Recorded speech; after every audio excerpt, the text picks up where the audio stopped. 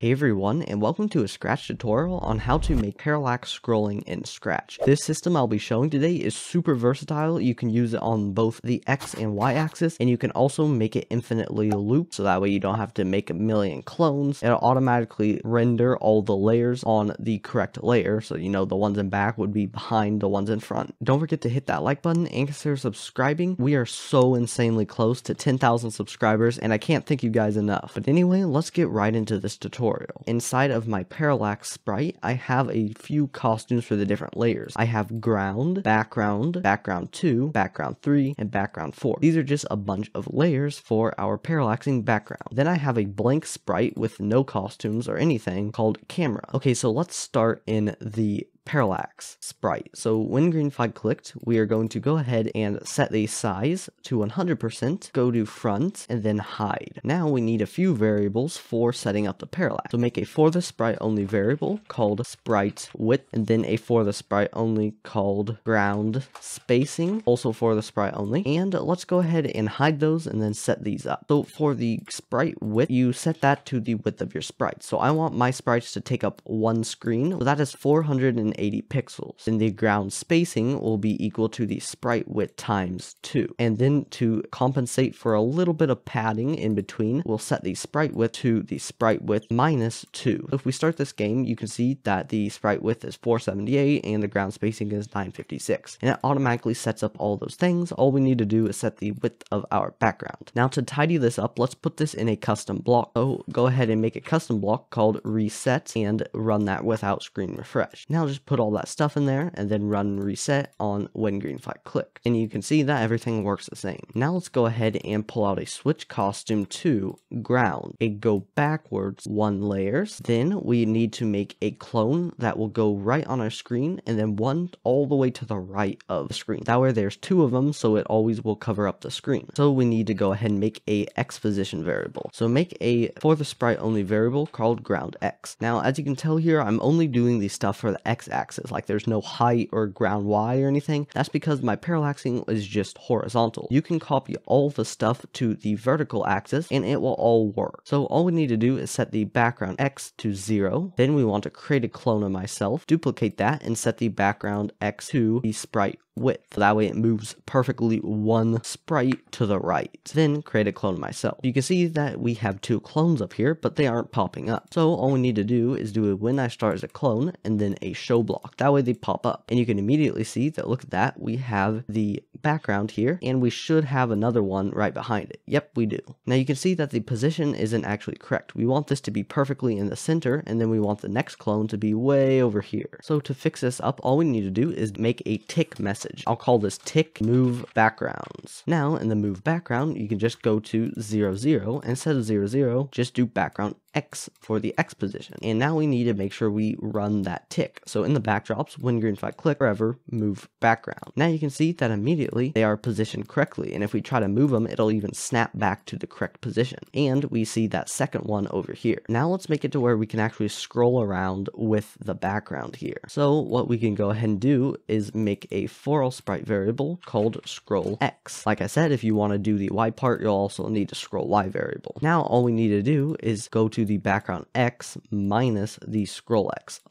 Now what you need to do in the camera is do a when green flag click, set that scroll X to 0. Now let's make a simple movement script really quick. So we are just going to make a for the sprite only variable called X velocity, like so, and set that to 0 in the beginning, and now change that by key A pressed minus key D pressed, actually the other way around, sorry. D minus A. And now go ahead and set the X velocity to itself times a number smaller than 1, like 0.9, to simulate friction. And last but not least, change the scroll X by the X velocity. So you can now see that if we've done everything correctly, here we go, we can actually use A and D to scroll our background, and that actually works correctly. Now there is an issue though. As you can see here, the background kind of sticks on the wall, and once we make it far enough to the left or the right, it just stops immediately, and I want the background here to loop. Here's how we can do that. Make a for the sprite only variable called base X, and if you're doing Y, then you need a Y version of that that too. But the base X is just going to be set to this. That's just the unedited position on screen. And now you just plug in the base X right here. You can see that if we do this, it still works exactly the same. Now what we need to do here to make it loop is pull a mod block and put the base X in the left side, and then mod the ground spacing, and then subtract from that the sprite width like so. So make sure yours looks exactly like mine. So if we go ahead and start this, as you can see, look at that, it will infinitely loop. So what this is actually doing here is once one of the sprites reaches too far on the right, it'll instantly teleport it to the left or vice versa. And that's what creates the illusion of a perfectly seamless infinite background. And the best part is if we get our camera and take the X velocity times like 25, so it's going to be super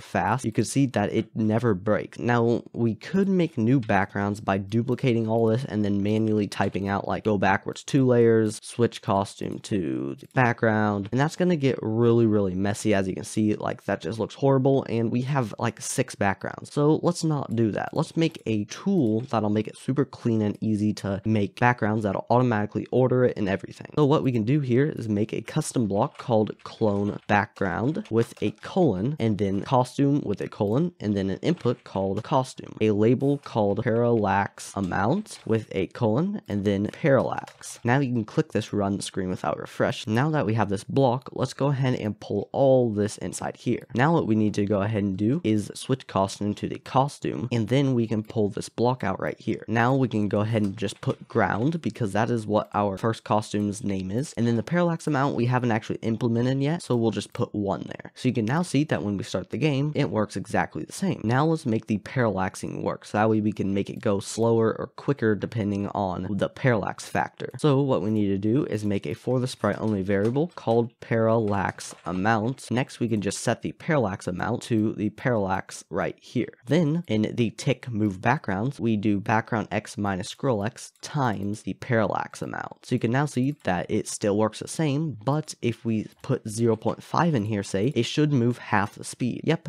as you can see, it's really slow now. So that means that our parallax is working. So now that we have a clean way of doing this, let's just duplicate this and then put the second name in. Let's do background, and the parallax amount will be 0.5, so it goes half the speed. As you can see, when we click the green flag, look at that, the background here pops in and it seamlessly parallaxes as well. Now the issue is the layering isn't correct, because if I pull this away, you can see that the ground is behind it, and that is horrible. We want it to be layered automatically so we don't have to manually put the stuff in. Let's make a for the sprite only variable called I. That's just like a shorthand name or a variable that goes in a loop. So now in the beginning, set that I to 0. Now you can just change the I by 2 here and then go backwards I layers like this. You can now see as soon as we start, there we go, everything is layered perfectly and it loops seamlessly and it looks great. How that actually works is in the very beginning, it goes to front and the I is 0. Then each time it creates this, it changes the I by 2, which makes it go back farther than the last one. So the first one will go back 2, the next one will go back 4, the next one will go back 6. The way you can reorder them is just by reordering the time they're created. So if I make the background first, then the ground, you can see that the background is in front of the ground. So now with the base system in place, we can go ahead and finish out making all the other backgrounds. So duplicate this, and the next one is called background 2. So we can go ahead and do background 2, and then the parallax amount will be 0.2. So if the number is 0, it won't move at all, and if it's 1, it will move the same speed as a camera. So that means that we can make this slower by just decreasing the number. Background 3, I'll go ahead and do 0.1, so that's the clouds here. And then last but not least, background 4 is the sky, and I want it to move really slow, so I'll do 0.02. So you can now see as soon as we start, it automatically layers everything, and the parallaxing factor is working. So that is awesome. And then just to show you how the parallaxing stuff works, if I set the background 4, which is the sky's parallaxing amount, to 2, as you can see, the sky moves twice as fast as the camera. A quick tip for you, if you want a seamless background, make sure the 2 sides match, because as you can see here, if I go ahead and make this hill have a point like that, you can see that the seams here don't actually match up and it doesn't look good. So the way I made it seamless is by drawing a rectangle, because a rectangle has 2 sides that are perfectly on the same Y. Then from there, I went in and added all the bumps. So now you can make all the fancy shapes you want. As long as it doesn't go over like that, you'll be fine. And now if I go ahead and name this test like so, no caps, all I need to do to make that into an actual background background is type in test, and I want this to be in front of the ground, so at the very front, and the speed will be 1.3. As you can see here, if I start the game, here we go, we have a foreground element that's super fast compared to everything else, and then to make everything else visible, I'd probably move this down a bit, and there we go. Look at that, we have like a cool, I don't really know what that is, I just randomly made it, but it looks like it's close to the camera.